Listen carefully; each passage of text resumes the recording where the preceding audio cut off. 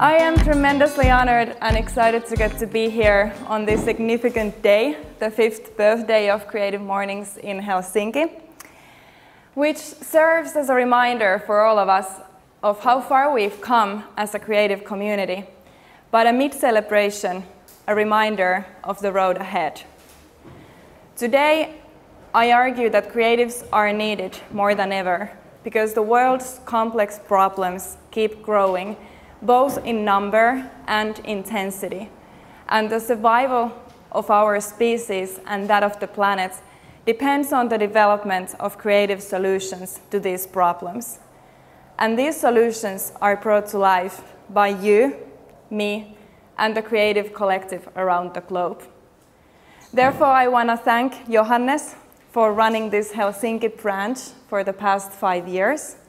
And I want to thank all of you for joining us this morning to together discuss about how to harness our creative capacity to solve the complex problems of today.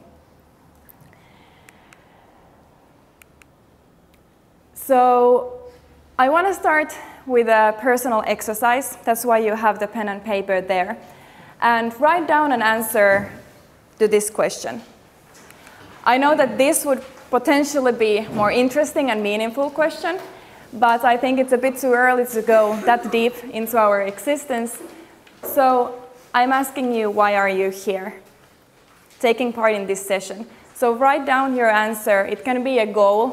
What are you going to look to take away of this session? What brought you here? So we're going to use 1 to 2 minutes for you to come up with an answer. And I will value your privacy, so you don't need to share it. It's just for you.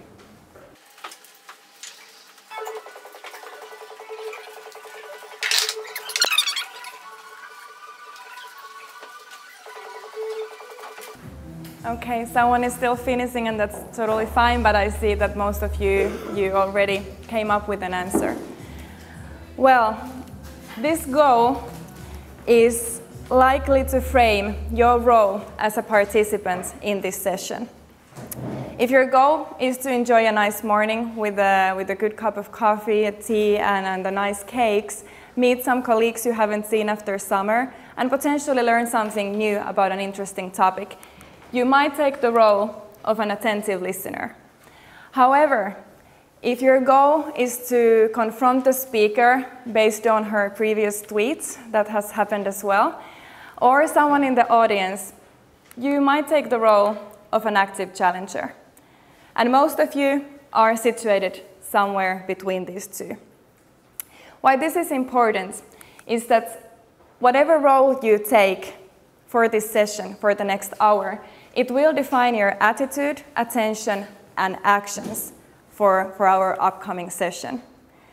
This is important because, according to research, the role we choose to play, whether this morning or more generally in our lives, it will inevitably affect our subsequent attitude, attention, and actions. And what is the challenge here in terms of sustainability? Well, our current actions and our current solutions, they tend to build on old roles rather than questioning them or proposing new ones. By this I mean that we are drawing our solutions from our existing attention, attitudes, and actions, which might hinder us from seeing the new things on the horizon, which you as creatives know that will undoubtedly hold back our creativity. So we need to shake up our role thinking and come up with a new role, how to be in relation with the world that is currently facing the sustainability crisis. E-cigarettes is a great or a terrible example of this. It is a solution that was built on the old role understanding of a smoker. What we see today, unfortunately too much, is that we are creating the e-cigarettes of sustainability. We are creating less harmful solutions by making a tiny bit of greener products. We are making small improvements to our existing business models or our existing operating systems. But unfortunately, these are not bringing the radical changes we need to our system. These are only bringing incremental change. And none of this is not enough to solve the wicked problems of sustainability. What I mean by wicked problems is illustrated here. Most of our problem solving as humans, as problem solvers, is targeted to conventional problem solving. Conventional problem solving means problems that are fairly easy to define, also fairly easy to solve based on our prior experience, statistical method, and conventional probability counting. However, wicked problems look more like this.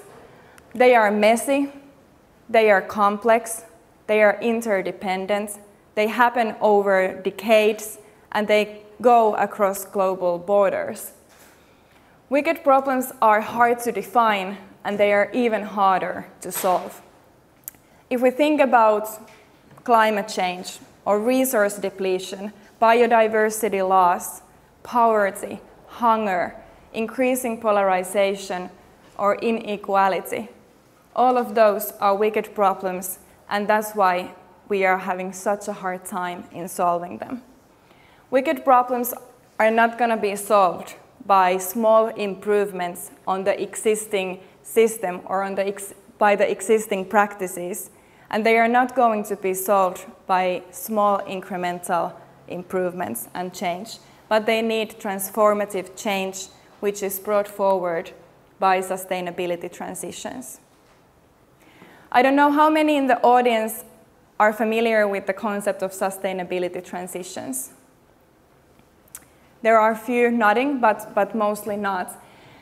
The word is relatively new, and it was made more widely known by the IPCC climate report published on October 2018. Sustainability transitions mean fundamental, systemic, societal level changes through which different sectors, such as energy or transportation or food system, go through and shift from one regime to another towards more sustainable modes of production and consumption. I know this is very much like researcher kind of talk, and it is a research field on its own, started in Netherlands about 2 or 3 decades ago. But I will bring it more down to practice what it means. We are seeing these sustainability transitions already.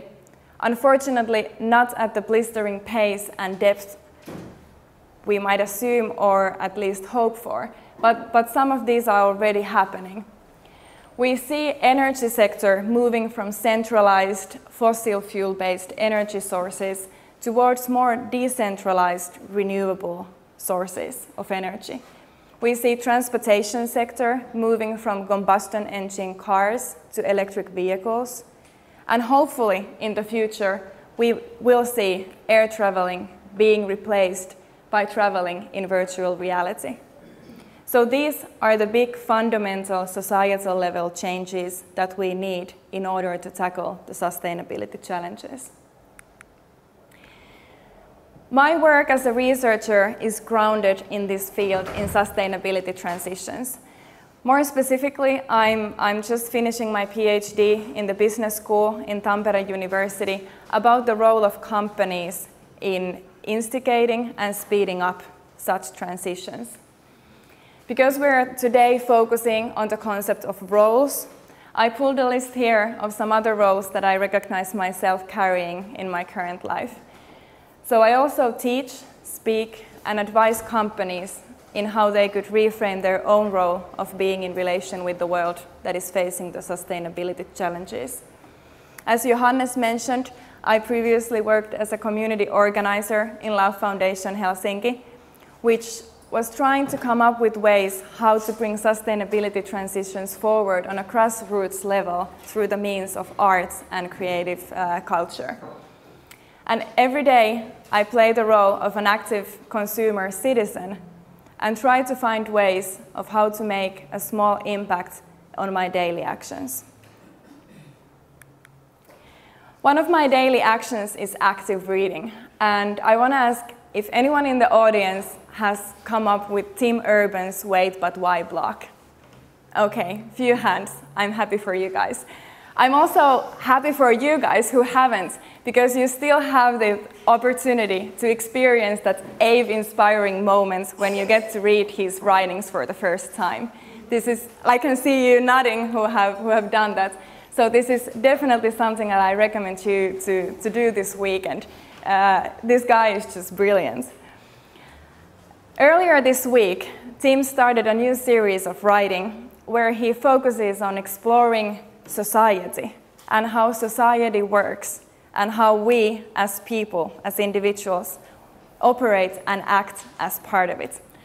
His illustration was so good, so I wanted to share it with you because it sort of gives more input on this idea of rethinking and reframing our own role.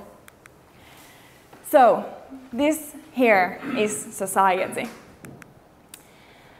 Let's zoom in on its left arm a little bit further. Can you see those two bumps here on the elbow? Let's zoom in on the bottom one. There, see me? Come closer. Hi, that's me. That's you. We are single cells in society's body. Well, how we all probably would like society to look like is this: a well-behaved grown-up. However, more often than not, society in reality looks more like this. Personally, I'm not as pessimistic about the current state of society as Tim is. But as I mentioned in the beginning of my talk, there is a growing consensus that we are facing the current threat of sustainability crisis. Most likely, many of us encounter headlines and news like this every day. Most recently, the ones about Amazon forest fires destroying the green heart of our planet. But what I am more interested in about as a researcher is this, that we are also every day encountered by the potential change makers, meaning you, me, and us all together. So this is another time when you need your pen and paper. So similar manner, as I wrote down my own roles on my presentation slide, just come up with 3 to 5 roles you can identify for yourself as part of society. And again, it's a personal exercise, so you're not going to be asked to share them.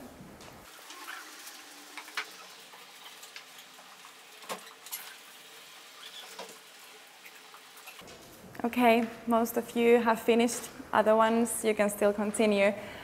How many of you have a role there that is related to your profession?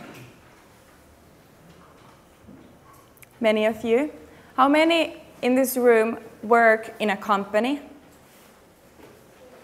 Some of you. In an organization? Yes. How many of you are entrepreneurs? Oh, wow. Usually we don't get this much hands. Great. NGO. NGO, absolutely. I consider that as an organization as well. Okay. Yes. And how many of you here are customers of a company or an organization? All you are. Congratulations, you really are the change makers. As I mentioned, my own research work is based on the role of companies in mobilizing, speeding up these transitions that we talk. Why I'm focusing on companies is that currently in a globalized marketplace, companies are the ones who are having a great power to influence how we as consumers behave and how the market behaves and how the future direction for our society and ecosystem looks like. In my research, I argue that companies are the key actors in initiating sustainability transitions. They hold the first-class resources, they have the financial means to do so, they have the networks, they have the collaboration with NGOs, with other organizations. And as I said, they have the omnipresent footprint at the globalized marketplace. None of these transitions would be possible without the innovative frontrunner companies.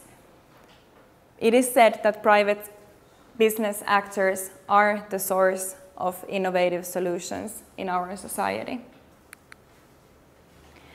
This is the first of the two more theoretical slides, I promise. But I argue that this is important to understand for all of those who work in a company or who act in their everyday life as a customer of a company. Because you both have an influence to have an effect on where our companies are moving. Most of the companies are divided based on these three distinctions here. Some companies we still see operating here, where they see that they are a separate part of society and environment, and they can only focus on making business for themselves and for their own profits. They might have some sustainability initiatives included, which are required by legislation or their key stakeholders, but they are not proactive in this at all. We call this as business as usual. I would argue that most of the companies in Finland are somewhere here. They recognize the overlap already with the society and with the environment, and they are implementing changes.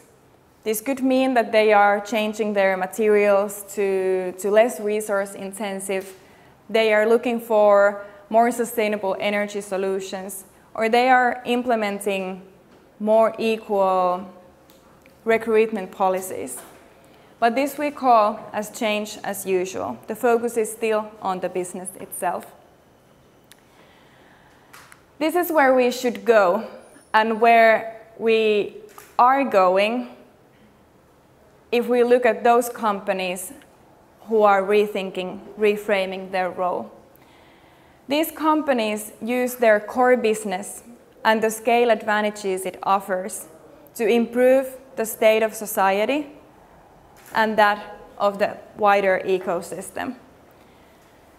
This we call as business as a transformative force for good. These companies understand that when they reframe their role in relation to sustainability, they are actually reframing obligation as opportunity. This is the second, more theoretical slide, and it's the concluding figure of my dissertation.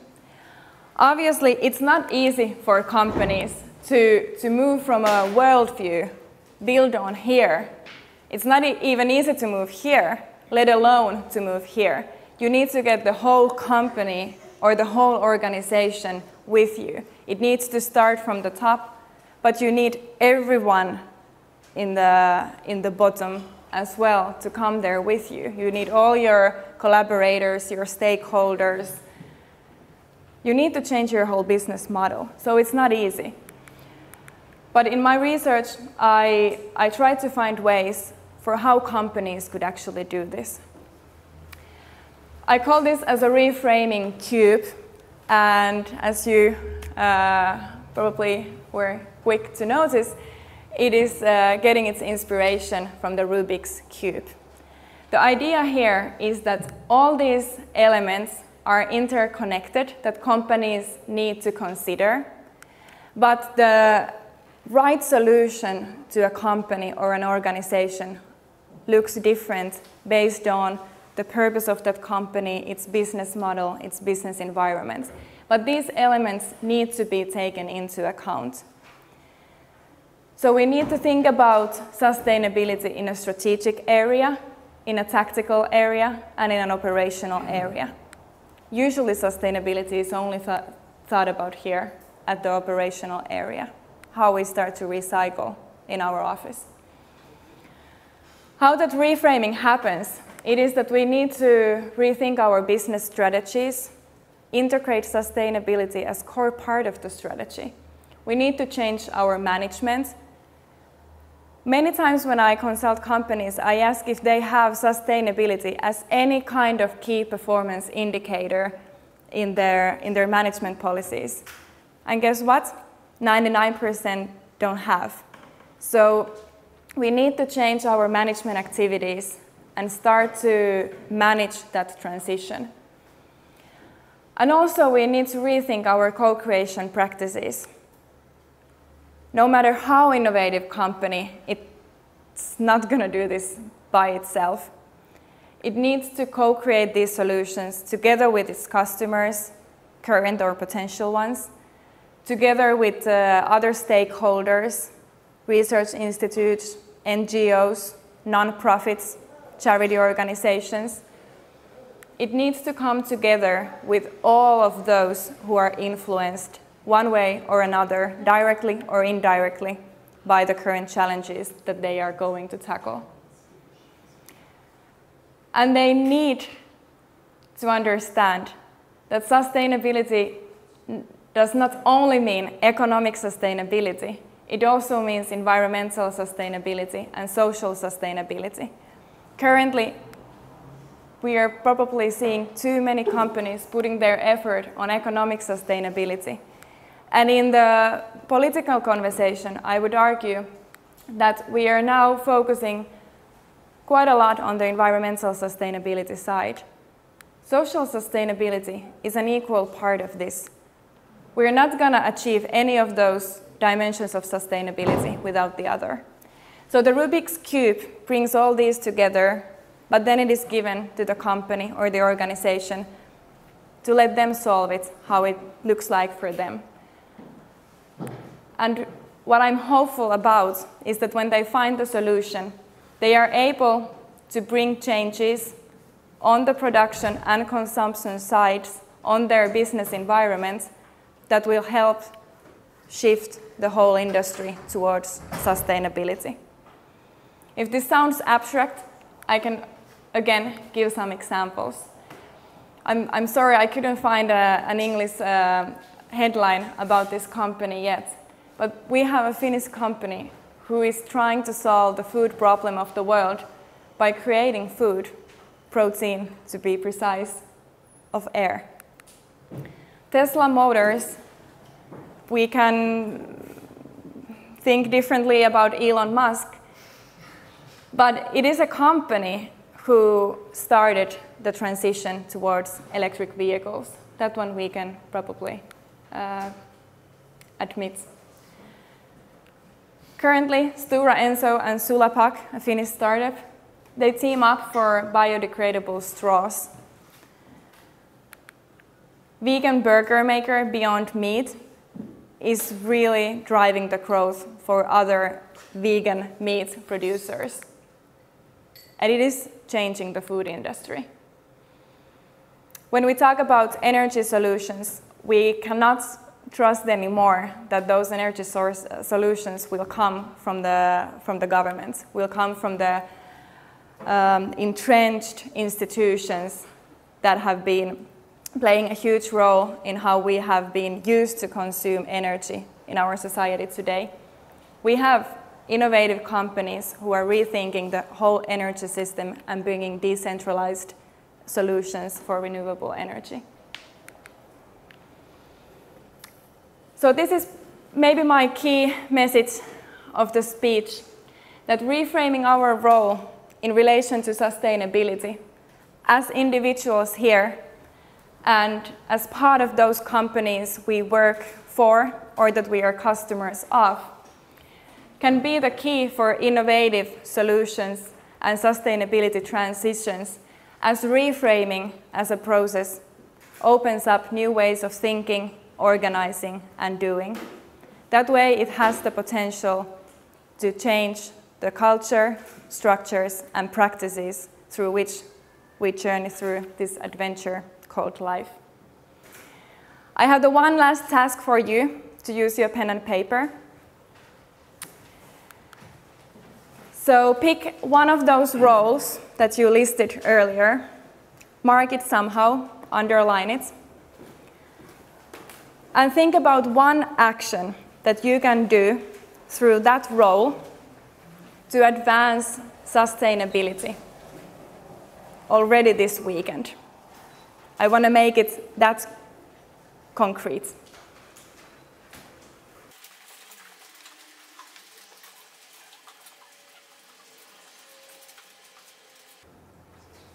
Okay, some of you are still in the middle of it. It's hard, I can tell. It's not easy, because we need to rethink our roles. However, consider this paper now as your love letter to the sustainable future of the planet and its species. And make sure that you send it. Because it's not enough that we talk about sustainability. One must believe in it. And it's not enough that we believe in it. We must work at it. So let us work at it together, starting now. Thank you.